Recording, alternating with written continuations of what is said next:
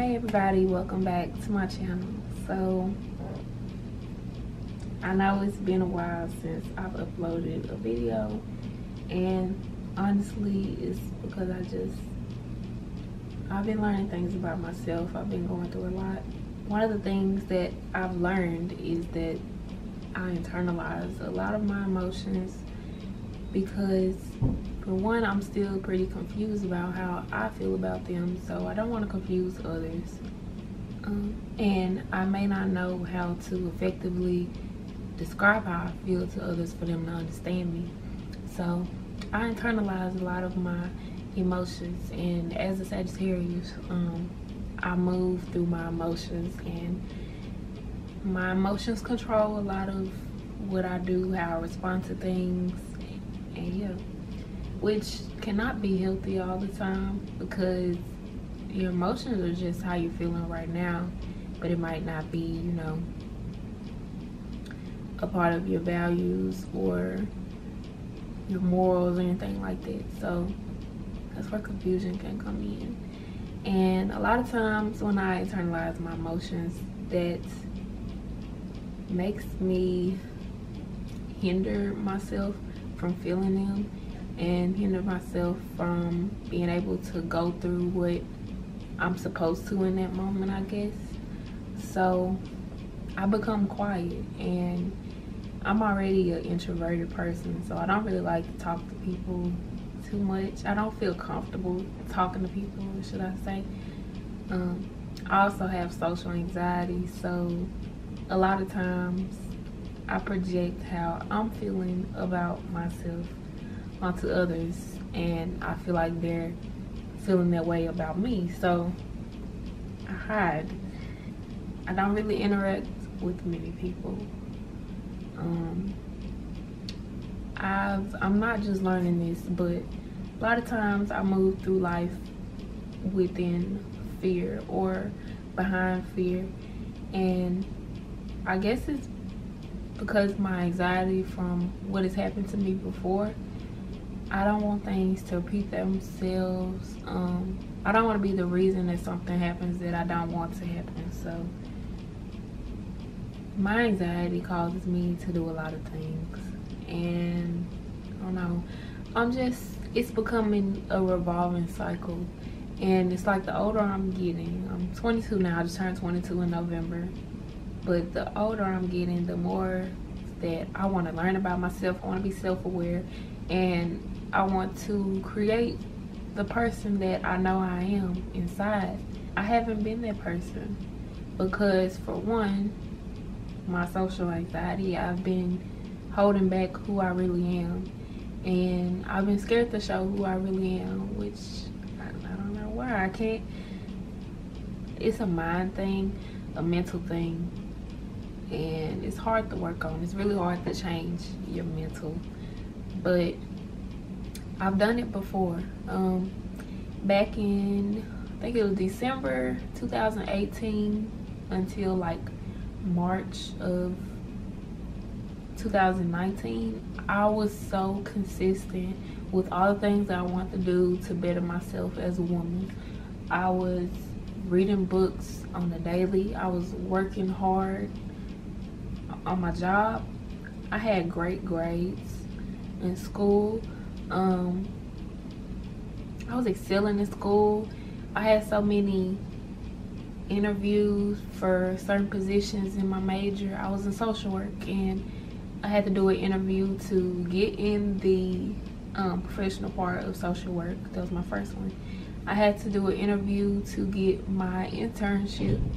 I had to write an autobiography for both of those. I had to fill out applications. I had to do a lot. I really had to apply myself, and this was during a time that I was just learning that the traumas that I've been through still affect me, and they still make me feel some type of way. So it was a hard time, but somehow I did it. I also, during that time, if you don't know, I'm gonna say it now, I smoke weed from time to time, and during that time I didn't smoke at all. I was fully aware of how I was feeling. I was fully in the moment. I wasn't trying to mask my emotions. I wasn't trying to mask how I was feeling about anything. I was completely and unapologetically being myself, and it felt amazing. That was probably the most happy that I've ever been. I was also during that time consistent with eating healthy. I wasn't eating any junk food. I wasn't having any snacks. If I had snacks, it would be like fruits and nuts. I was eating so good. I was going by my calories. I was only eating 1,200 calories at the most a day, and I would try. My goal was only to eat about 900 to 1,000 a day. So I, you know, even though that wasn't the most healthy way to lose weight, I did it, and I was very determined. I was very persistent with what I wanted and how I knew things work. I see that it would work a certain way, so I was persistent with it. I was consistent with it as well. And that was until May. Well, you know, I was already starting to fall off a little bit between March and May, but May 29th, 2019, my grandma passed away. And if you know me or if you don't know me, my grandma was like my second mother. She raised us completely. She didn't allow us to go to daycare. She fed us out of her hand. Like any meal she had, me and my cousins were always on the floor in front of her, and she would feed us as well. Everything she had, she shared. Even if she didn't have much of it, she was gonna share with us. And she was just such, I don't want to get much, but she was such a giving and understanding person. She would listen. She had such a huge heart, and I always wanted to be like her. She was my comfort zone, and her house was my comfort zone. Growing up, a lot of times my home wasn't stable, but grandma's house was always stable. My grandma was always stable. She was always there for me. And so with her being gone now, I'm having to learn how to really stand on my own and be completely independent. I didn't think I was gonna be crying in this video, but I'm just gonna let my emotions out because I just told you I wasn't what I was working on, what I'm working on now. But she was completely my comfort zone. If I was ever not happy, I could just be around her. Like a lot of people, they don't just sit around their grandparents, but me, I didn't mind. I would be at my grandma's house all day. I didn't care.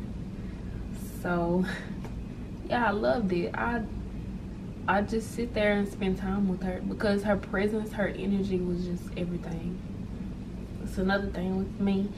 I pick up on energy. I'm not only an empath, however I'm supposed to say that, but I feel other people's energy. Some people in life, they think things before they feel them, but me, on the other hand, I feel things before I think them through. That goes into how my life goes off of my emotions a lot. And you know, it can be helpful to me with learning how people are and knowing who to be around and not to be around in order for me to have a good day and be happy. But at the same time, it can hinder me because I let my emotions overtake completely how I feel, and sometimes I can regret it. I hate to use the word regret, but just for lack of better terms, I've just been working on being more confident. For one, I cut my hair because I wanted to change in my life. I've had long hair my whole life, so yeah, I cut my hair. So let me just show y'all how healthy it is. I just love it. It's beautiful. My curls are so much better. Today is actually my first time ever wearing it, like wearing the side part. Usually I wear the middle part, but I was like, let me just try this. But yeah, it's so bouncy and just healthy. I just love it. And I just feel, as soon as I cut it off, I just felt so free. Yeah, I love it. So that's something that changed with me. I'm learning to listen to myself more. I've always been the type to, I have a strong intuition, but I question it a lot because I just question a lot of things in life. I don't want to just think one thing and run with it. I like to see every perspective and see every way that it can possibly be viewed, so I make the right choice, you know. But yeah, those are some things that I've recently been working on, you know, not projecting my feelings and emotions onto others, not taking things personal. A lot of times, especially in relationships, when a person does something, I think that it has something to do with me. And so yeah, I'm gonna kind of look, and this is my little notebook that I write in when I listen to podcasts or when I watch TED Talks on YouTube, or when I'm just wanting to write down how I'm feeling. It really helps for me to journal. I wrote down some things that I want to be my core values as a woman, and I have 7 things that I want to have as a value as a woman myself. First is love, and I learned love the most from my mom and my grandma, the good and the bad.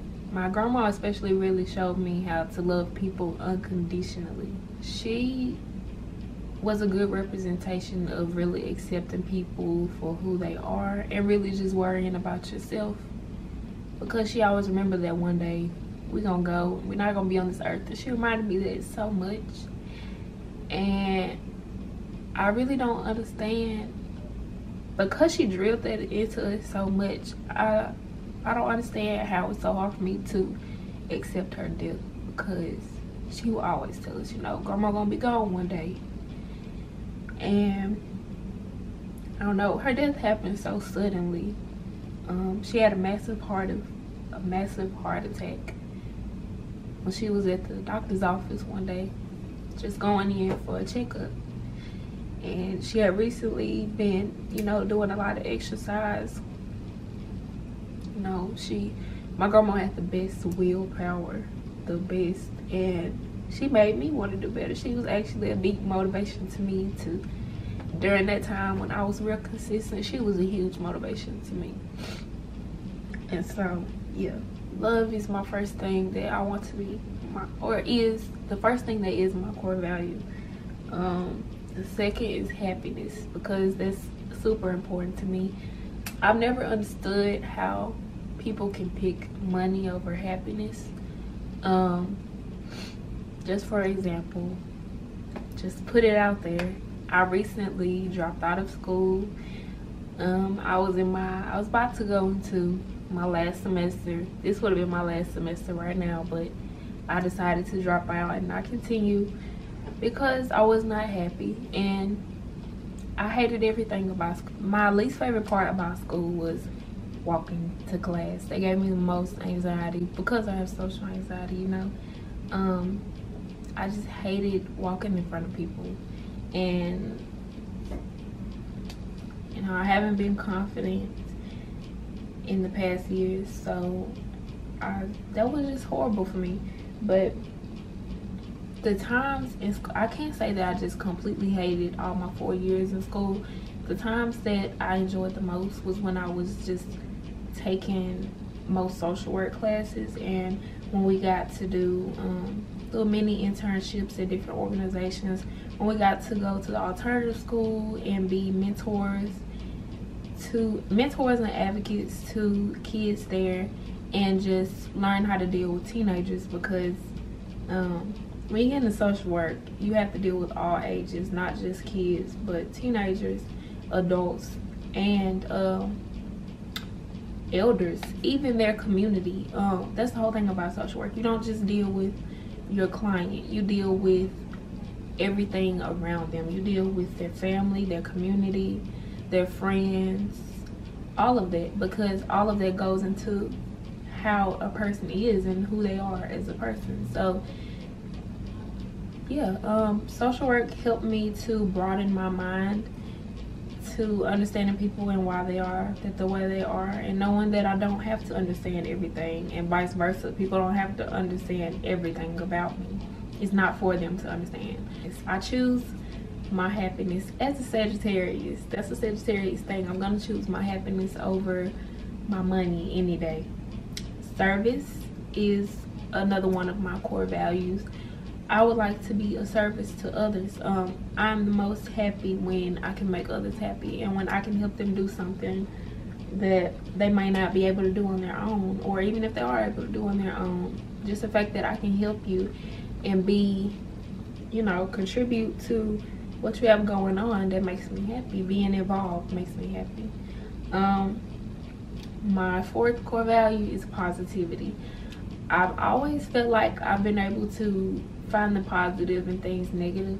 I've learned over time that it's really hard for me to do that personally. When it comes to other people, I can help them be positive. I can completely see the positive in it. But when I'm going through it myself, it takes me longer to find the positive in a situation. And you know, that just comes with self-doubt, wanting reassurance, and questioning everything because I have no trust. You know, my trust is fucked up.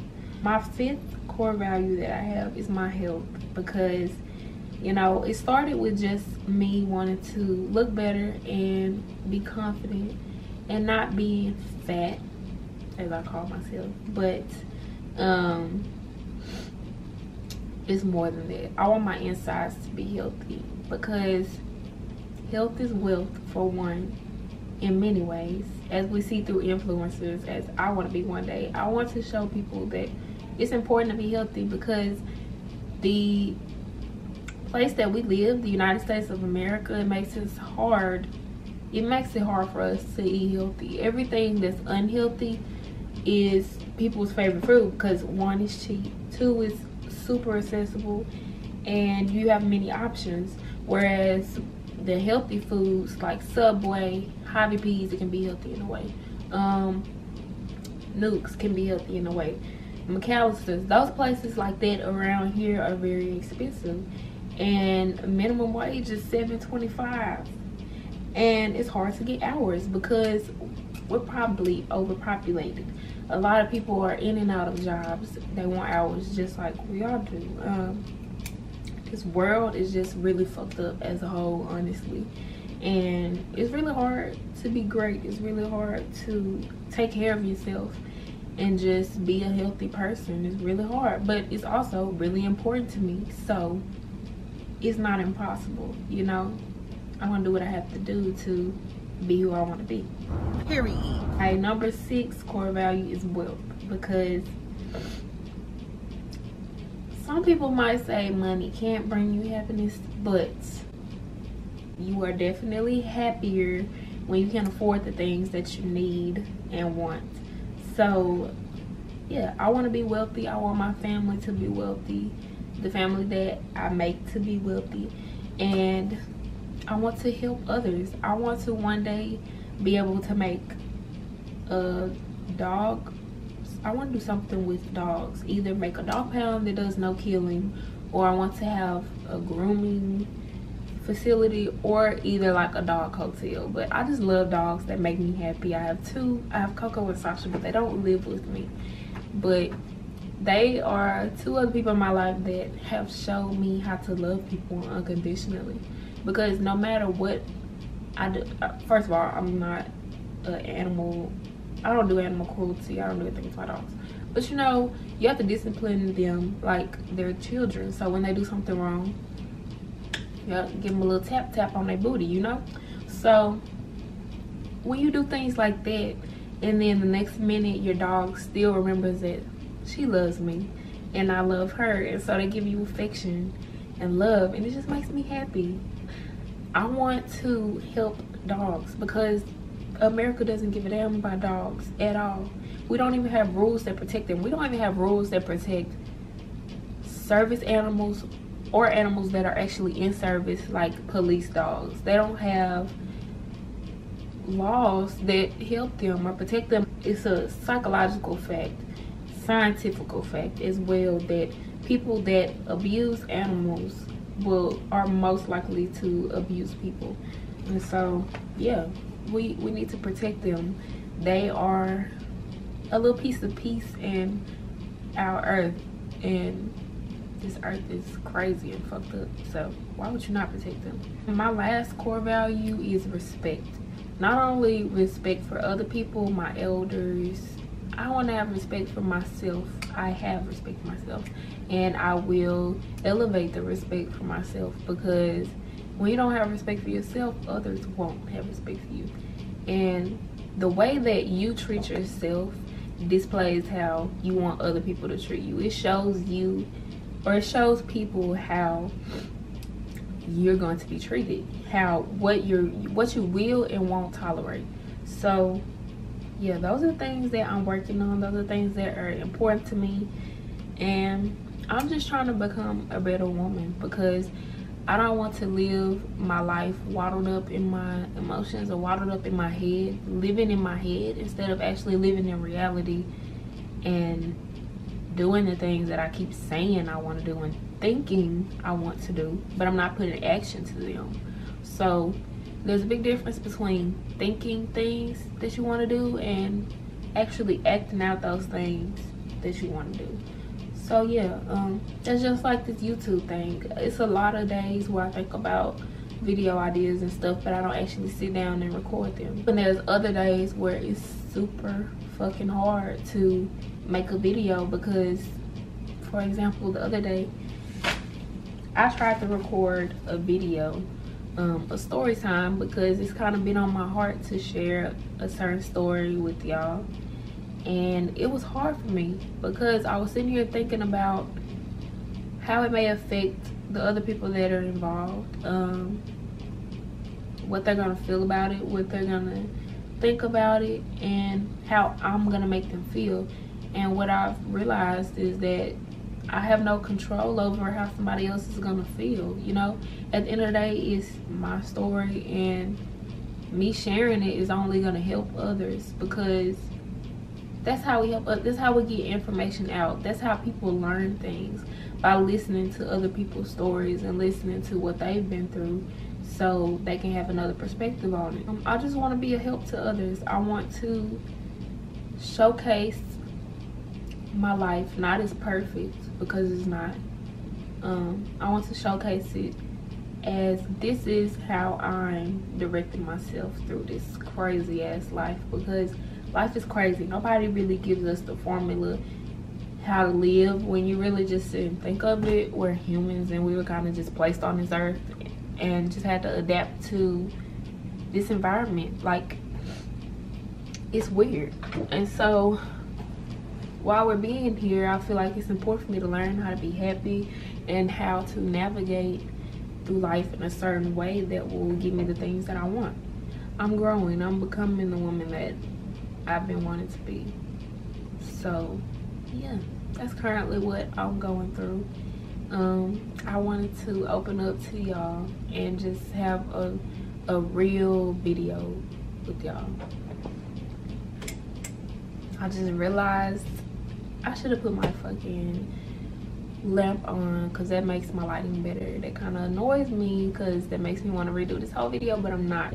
I feel like I was able to explain things in a way so that y'all can understand it. So I'm actually about to go to the gym, and I appreciate y'all for watching my video. I hope that y'all stay subscribed and understand that the reasons that I haven't been consistent are personal, and I'm working on it. I'm working on becoming a better person, a better woman, a better YouTuber, a better content creator. And yeah, and I just hope that you stick through with me and stay loyal to me, because I have a lot up my sleeve, and if I would just unapologetically be me, I feel like y'all would love me. And even if y'all don't, I would love me. So yeah, subscribe if you want to see more of this, Faith. And yeah, thank you for watching, and I hope y'all have a blessed Sunday.